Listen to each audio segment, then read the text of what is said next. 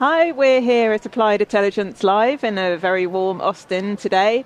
I'm Susie Harrison, commercial editor of our publications here, and I'm very happy to be joined from Grok by Andrew Ling, Senior Director, Software Engineering and ML Compiler. Welcome. Thank you. So, talk to us about latency and why it matters. Yeah, I mean, throughout my career, I've worked at a lot of big tech companies prior to joining Grok, and latency has always been one of those things you could not throw money at. You could not fix the problem. Like these massive companies, these massive semiconductor companies, they're making billions, and they could always struggled with hitting certain latency targets. And why is that a problem? Well, it really blocks the amount of business problems that you can solve. When you can't hit your latency targets, nothing else matters. It really just it limits what you can do. I think the easiest way to understand this is 4G, 5G, right? 4G, 5G networks. One of the biggest promises 5G has brought to us was a 10x improvement in latency. So what has that done? That really has opened up a swath of different applications. So autonomous driving, smart factories, things that actually need that real-time response. That's what 5G has unlocked. It's really unlocked this sort of 10x factor in terms of what you can do with these technologies. You know, Andy Grove, the late Andy Grove from Intel always said that, once you have this 10x change, it's really going to disrupt what you can do with these technologies. And Grok really has this 10x change in how we approach latency, where compared to the incumbents, we can actually run applications with 10x better latency than what you see on graphics processors, what you see on multi-core processors.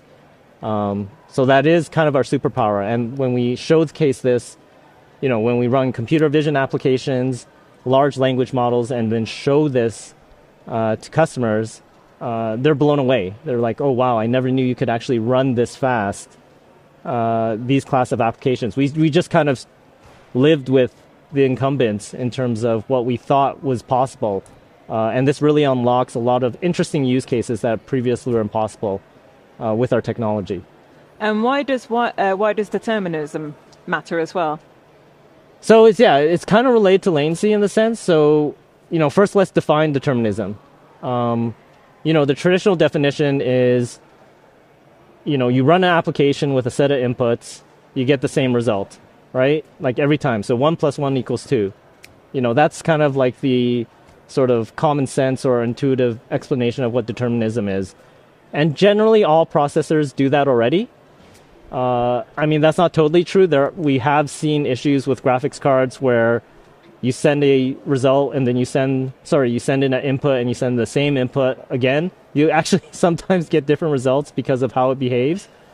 So Grok definitely supports that level of determinism, but we take it a step further where we'll also support execution time determinism. So what I mean by that is our programs will run deterministically from a cycle level. So to the nanosecond, we will actually run exactly the same time every single time. So it kind of takes it to the next level where both in terms of functionality, we're deterministic, but both in terms of performance, we're also deterministic. Again, why does that matter? It's a promise, right? Like from a business sense, if you have predictability in your business processes, it becomes a superpower. You're able to plan better, you're able to forecast better. And this holds true for technology as well. Because we have a deterministic processor, everything around us that works with us is just more stable. And this is going a bit into the weeds a little bit, but if you actually know and can promise the execution time of every single processor in your system, you can actually scale to thousands of processors in a seamless way. So it unlocks a lot of interesting tricks that you can do with the compiler, with the software, to leverage the hardware because you have this deterministic promise, both in terms of functionality, of course, and execution time. So I think you've touched on it a bit there, but how does Grok's processor differ from others? Yeah,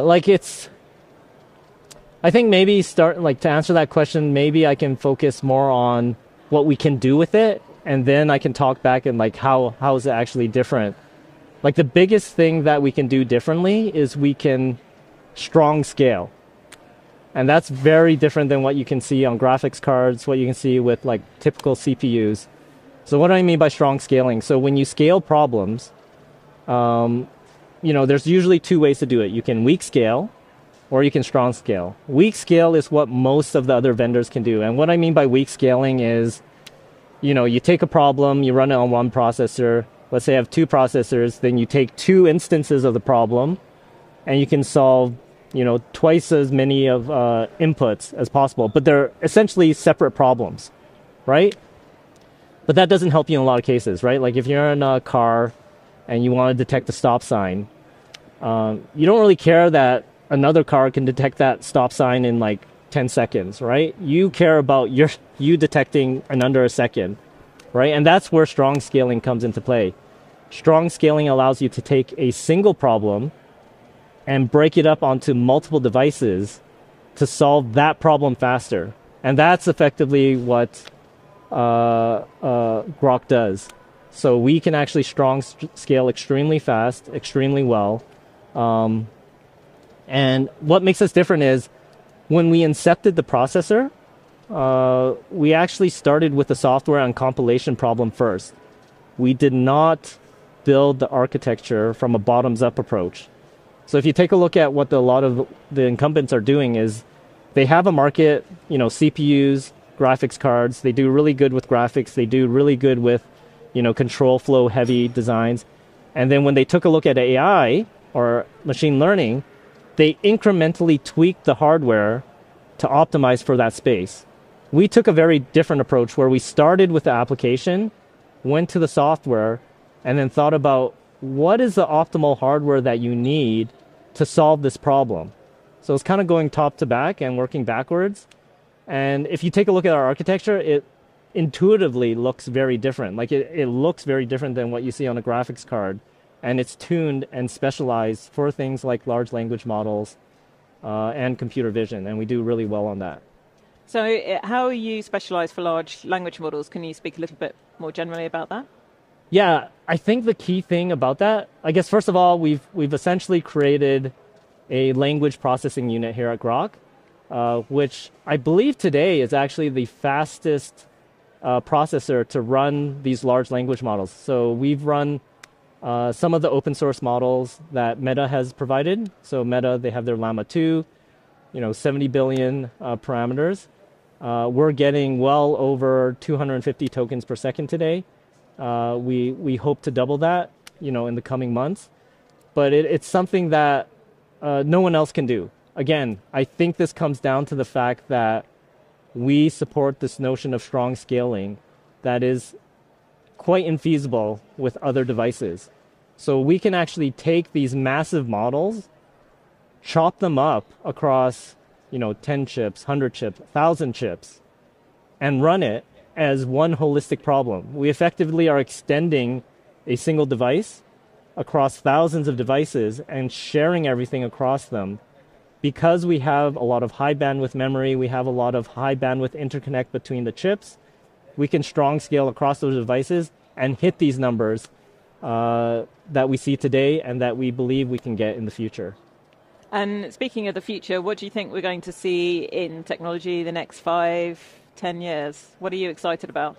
I mean, this is exciting, right? Like I've been working in the industry for, 15-ish years, and like I've never seen this level of excitement in the space with, high performance computing, machine learning, all these chatbots that are coming out, large language models. This is just the beginning, right? Like we're effectively proven the technology works.